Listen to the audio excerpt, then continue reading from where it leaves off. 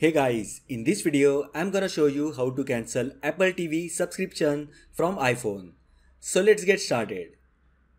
So to cancel Apple TV subscription, first open settings on your iPhone.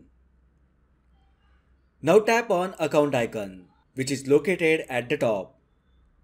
Now tap on subscriptions option. On the next page, you will find all the active subscriptions. As you can see, Apple TV Plus subscription is currently active on my iPhone. Now to cancel this, tap on Cancel Subscription option. If you are still on the trial period, then there might be an option called Cancel Free Trial.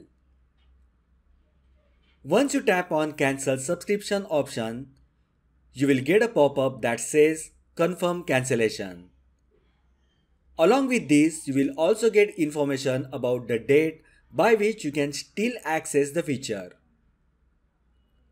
Just tap on Confirm and your subscription will be cancelled and you will find the expiry date of that feature. So that was all about how to cancel Apple TV subscription on iPhone. If you find the video helpful, then like the video, share with your friends and subscribe to my channel. Thanks for watching and I will see you in the next video.